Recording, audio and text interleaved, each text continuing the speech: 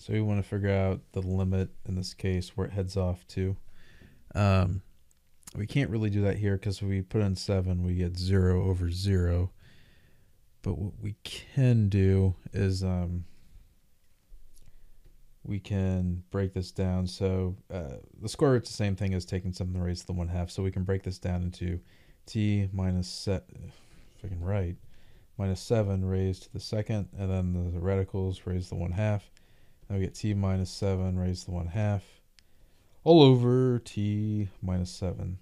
So anything raised to the second raised to the 1/2, same thing as just exactly what it is. So this becomes t minus 7, and then we have t minus 7 raised to the 1/2, and then we have t minus 7.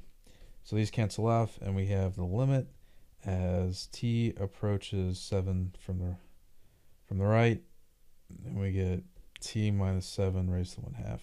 So if you approach it from the right, that means you're coming in from something just slightly larger than 7, and this just ends up being equal to 0.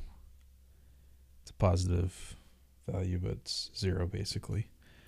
All right, that's it. I hope that helps. Thanks for watching.